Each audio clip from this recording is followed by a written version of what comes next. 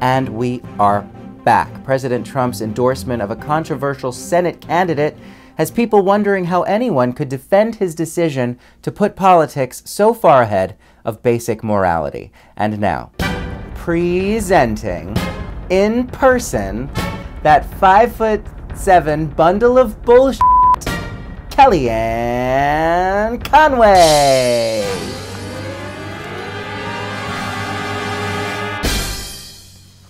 Hey girl, listen, how do you explain the disturbing allegations of sexual misconduct brought against Roy Moore taking a back seat to your party's political agenda? Excuse me, that's spin. You're not here to give your opinion. Here are the facts. Oh, this should be good.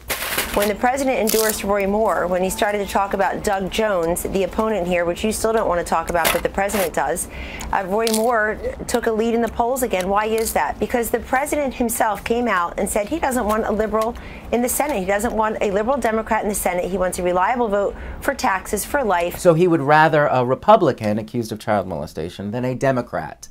And you feel good about that? My feelings don't matter.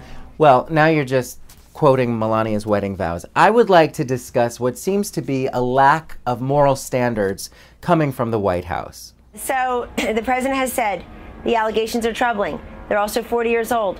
Nobody came forward before. The guy's been on the ballot many times. Doug Jones is a liberal Democrat, the president has said, and he doesn't want a liberal Democrat representing Alabama in the United States Senate. You wait, Kellyanne, with your ashy knees. It's time that you surrender. You're backing a man who admits that he's a bona fide sex offender. Okay, but wait, did we? Offender. Whoa. Excuse me. In Roy Moore's memoir, I Like Big Butts, he recounts romantically the first time he laid eyes on his wife, Kayla, writing, quote, "I attended a dance recital and remember one of the special dances performed by a young woman whose first and last names began with the letter K. I always remembered her initials, KK, because they were just one K short of being awesome." I'm paraphrasing that last part. Go ahead. Well, there's just one troubling part about that timeline, and it's that, Harry, I have a meeting. She was 16, going on 17. Roy Moore was 32. Flagrantly lusting, he's just disgusting, and frankly, so are you. She was 17, going on 18, when she went out with Moore.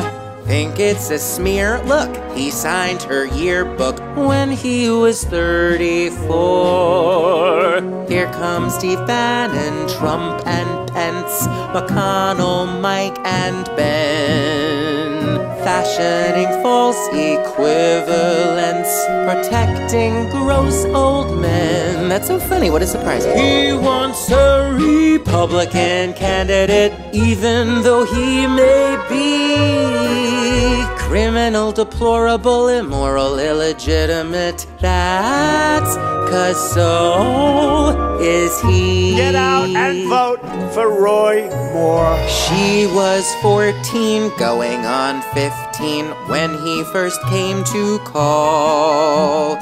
He got a thrill then creeping on children down at the local mall. They were 16, going on 17, when Moore came on to them.